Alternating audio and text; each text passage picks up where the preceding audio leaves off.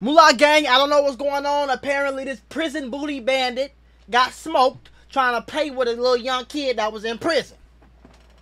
Hey, I'm just letting you know what it say on the screen, folks. We finna watch this together and see what the fuck's going on. After being transferred to prison, this wouldn't even make it out of reception before catching a body. For a first-degree murder conviction from 1968.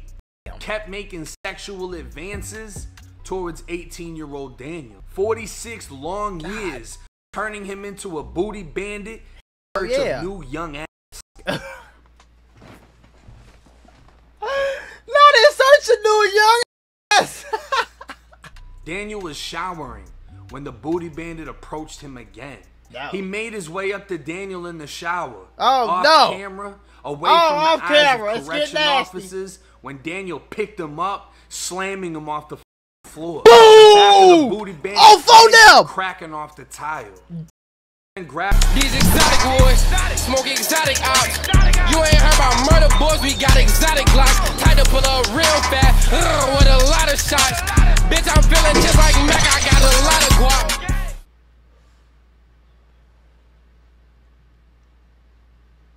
Hey, I don't know if you new to the channel, but over here, we family.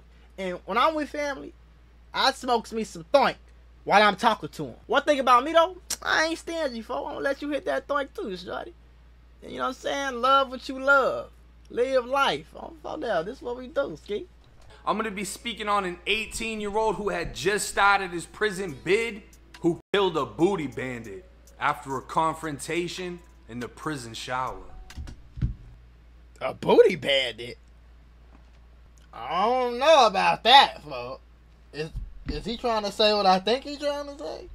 When prison is the topic of conversation, everyone laughs saying don't drop the soap. No cap. But in this case, don't drop the soap. This kid dropped the soap. Oh. And he dropped the man trying to snatch his manhood. Oh. Leaving him dead after a confrontation in the prison.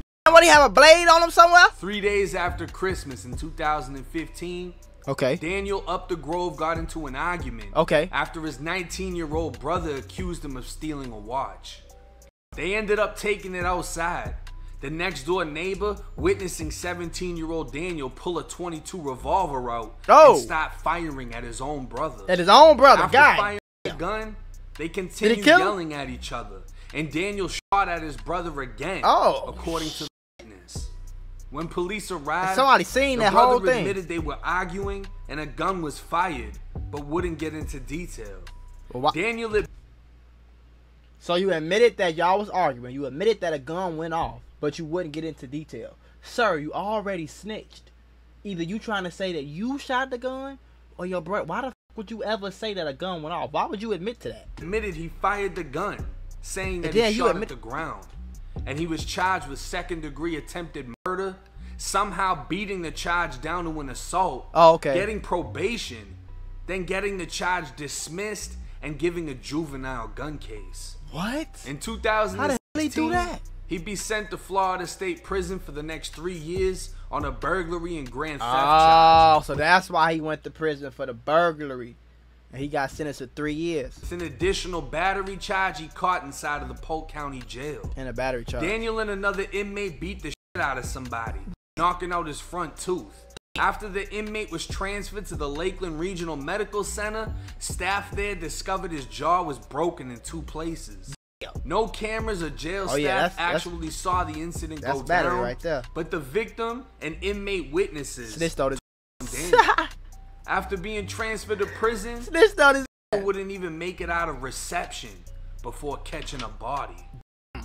According to investigators, 66-year-old James Sanders, who was serving he looked like a booty bandit. What the fuck? I would have had to, man, boy, I'm a dead guys, boy. I put them old man where you ain't want to be, boy. I'm a dead homies, boy. Fuck you think you finna take my manhood in this motherfucker? And that's the main reason I ain't going to prison. I'm gonna tell y'all niggas that right now, homie. I ain't going to jail. I abide the motherfucking law. You hear what I'm saying to you? This about the only thing I do, and this ain't prison worthy right here. Cause you know what I'm saying? This to be smoked and choked, not sold or told. You hear what I'm saying? I ain't doing no distribution. I'm doing some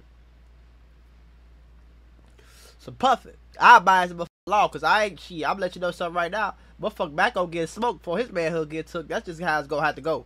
You gonna have to take me up out of here, shorty. You gonna have to knock my ass off on the guys before you think you know. For a first-degree murder conviction from 1968, kept making sexual advances towards 18-year-old Daniel. Oh, this man had been in prison since 1970, 46 long years, turning him into a booty bandit in search of new young ass. Not in search of new young ass.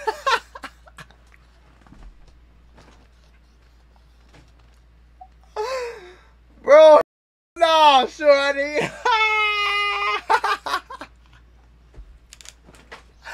I'm too high, bro. I'm too high. I'm too high. Oh, shit. This is the disgusting reality of prison. Nah, for real, though. What it does to some as they grow older behind the barbed wire fences, turning into sexual predators that prey on the young, the white, and usually the weak inmates. The booty bandit tried to get Daniel to have sex with him multiple times over a span of a few weeks. So he tried to get freaky with him and refusing every single time. Right. But on October 19th, 2016, around 8:15 p.m., Daniel was showering when the booty bandit approached him again. He'd been most likely watching his movements, waiting for the opportunity to strike like an animal stalking its prey. Oh no! He made his way up to Daniel in the shower. Oh off camera, away from the eyes of correction officers. When Daniel picked him up, slamming him off the floor. Boom! The booty bandit cracking off the tile. And grabbed his clothes and walked out of the shower. That nigga tried to get freaky with the man in the shower. Man, dumb slam him on the head. Oh. Smoked his ass, caught his clothes, and walked about that. Shout out to Daniel. Shout out to Squad. What's on that? What's wrong with dude? Old ass man, nigga. You gonna be a booty bandit for you gotta be at least a bodybuilding ass nigga or something. You feel? You can't be no old frail old nigga. I would have slammed his ass too. For now, I would have had a blade up under my tongue or something. That shout, boy. Yay! Come through like Samurai Jack on the guys. Before you take, I'm telling you, boy, motherfucker gonna have to take me up out this before they think they taking my manhood. Leaving that sick laying on I ain't going to jail. Ain't happening. He was found by officers. Ever in life. The booty bandit conscious enough to tell the captain he'd slipped. Nope. But couldn't get up. Oh, so he was conscious. He was pronounced dead by 1:30 a.m.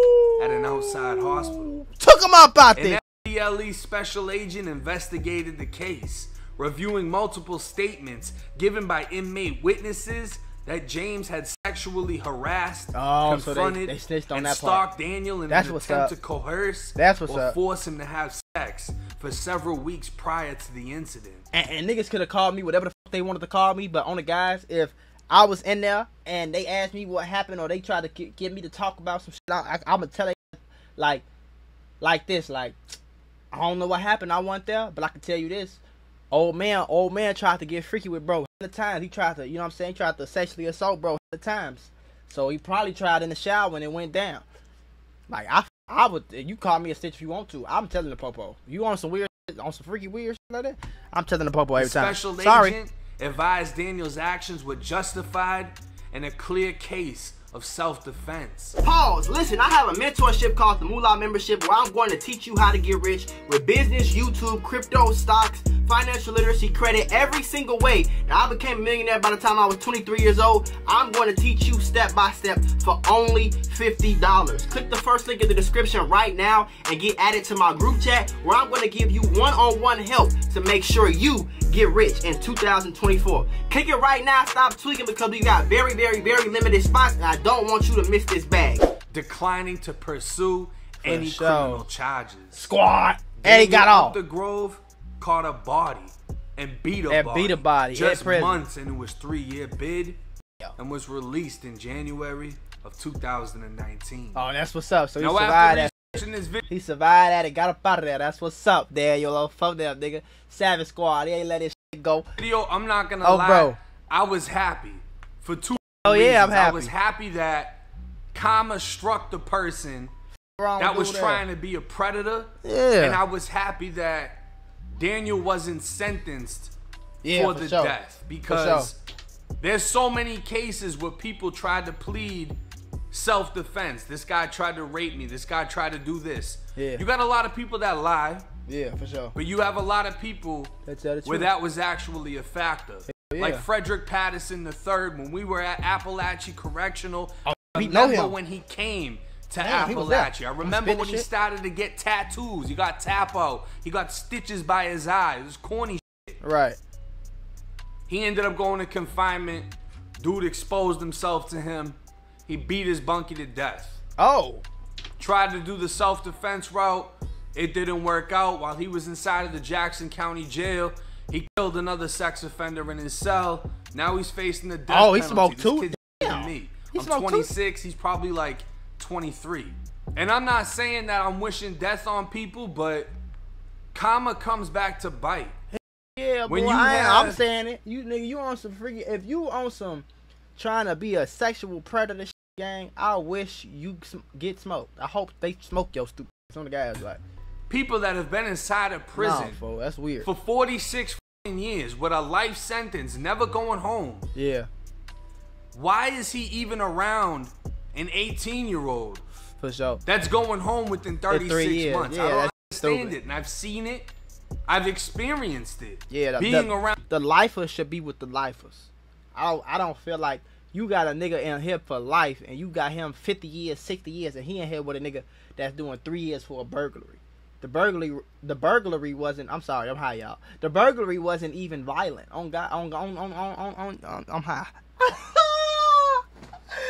I got stuck. I didn't know what was next. My shit was skipping. We gonna get back to it. Hold on, folks. Listen, folks. I don't know why he in jail with the nigga that doing 3 years, gang. Put that nigga over there with the other niggas doing 75 years in here, man. Well, the nigga with doing 3 years should be around another nigga doing 3 years. Cause the lifer is coming in jail, waking up every day in a completely different mind state than the three-year nigga. The 3 year, and I'm stuttering cause I'm high. I'm not slow, I promise. Okay, look. The 3 year nigga is like, okay, let me just get through this, get some good time, come home in a year and a half. Let's just get up out of here quick, go. Right? The nigga with life, like, yeah, I'm in this motherfucker forever. I kill a nigga right now. They ain't gonna do nothing to give me some more time. I ain't going home anyway, so fuck it. So I don't think you should be dumb. You know what I'm saying? They shouldn't really cross paths unless the 3 year nigga is just over violent or he just killed somebody in jail or something like that. You feel me? But I don't know. People never going home while I'm about to go home. Right. And it's an eerie feeling because yeah, before you're released from prison, you have to go to this class, and it basically teaches you how to go home and sets you up for failure pretty much because you don't learn anything. Right. You just watch Disney movies and shit and do little worksheets. But you get this call out to this thing. That's how stupid as hell. And as you go to this class, as the call out is announced, people look. People look and they see you and they know you're going home. You better go home, yeah. And you look back at them and you know you're not. Right. You're stuck here. Right. And there's something called time jackers inside of prison. People that will purposely with you, try you or try to do. Yeah, that's a lot of niggas like that. I got 65 years. Shit, I ain't got nothing else to do in here. I'm in prison. You get what I'm saying? Imagine you in prison. You got 70 years. You got the rest of your life to do in here. You already know this. It's over. You ain't got nothing else to do. Yeah, I know he going home. Let me go fuck with bro. See if I can get him some more time. So, let me go press his buttons. You feel me? Let me go touch him. Let me go do this. Let me go do that. Let me go see if I can get him some more time just to do something. Like, you feel me? Do something to jack your time, to snatch it, to keep you from going home out of jealousy and envy due to the fact that they can't. They might come up and try you just because they feel that you're not going to do anything to risk, to jeopardize going home. Right. Imagine you're about to leave, somebody rushes in your cell and takes all your shit. And your whole bid has been fucking violent. Your whole bid, you've stood up for yourself. Right. You've demanded respect. Right, this person takes all your shit. Right. What because they want to test you. What are you going to do? What you going to do? Are you going to take it to the chin and just go home? Or have you been institutionalized in this short amount of time that you can't let shit slide? I'm going home. No problem. Hey, next time just ask, bro. I give it to you all. I'll call. Hey, mama, give me $1,000 on the. You feel me? Give me some commentary. Flood my shit. I'm finna put some money on this thing. Feed the whole deck. Fuck it. I spend every dollar I got just to keep the whole deck happy. You know what I'm saying? Just so I could go home in peace. I'm going home. That getting less lit. I ain't with all that egos tripping shit. That no. Maybe you're affiliated and you got people looking at you like, nah, you gotta go handle that. Maybe you're unaffiliated and still you got friends looking at you like, what are you gonna do? Right. They might not be mad if you walk away and you do nothing, but what the fuck are you gonna do? These are time jackers. This is an actual reality inside of prison. For sure. If you're young, you're white, you're weak, whatever, there's people in there that want to fuck you. And there's no other way to Bro, hell, you come on, bro. Come on, bro. Pause, bro. I'm too high for this, bro. Sugarcoat it or explain it.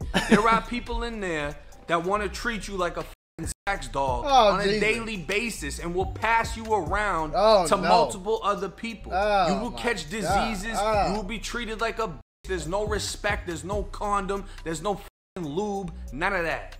This shit's brutal. This is brutal, the reality of prison. I'm telling you, you have to take me up out of here, boy. I'm not doing it. An example of somebody I just wouldn't wipe my ass. I wouldn't wipe my ass for 16 days. I ain't let man this shit. Listen, man. Before I let somebody take my manhood, oh, you gonna smell. Oh, bro, it's gonna be real shitty. Oh, for them. Not this nigga here. What you gonna do? If you locked up and you know it's some big, strong, 300-pound, 6'9" motherfucker, and he trying to take your manhood, and he told you on Saturday it's going down. Dun dun dun. I don't know about you. Me? If in the hypothetical situation that I'm in that situation, oh, okay, you gonna see something, folks. I promise you that. Stood up for themselves, and that investigators were able to recognize that other inmates actually stood up and said something. Florida isn't like California. When somebody gets bodied inside of the Florida Department of Corrections, if you look up these cases, you'll have the whole f***ing dorm getting interviewed for statements. So in these court papers, you'll have 80-something people listed as witnesses top of the staff that were involved. And out of those 80-something people, 50 of them are gonna give witness statements saying what had happened.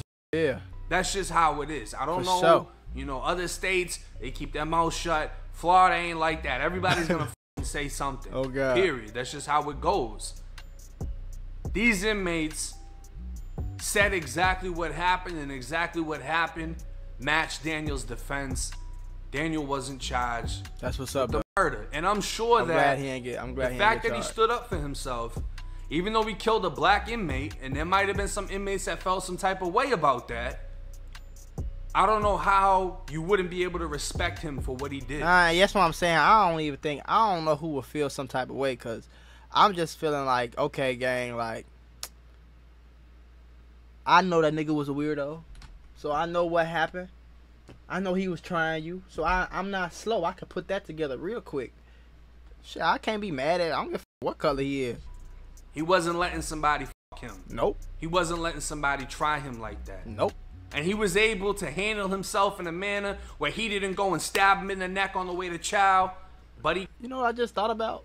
So you imagine slamming a grown, old-ass man who trying to fuck you while y'all both naked in the shower.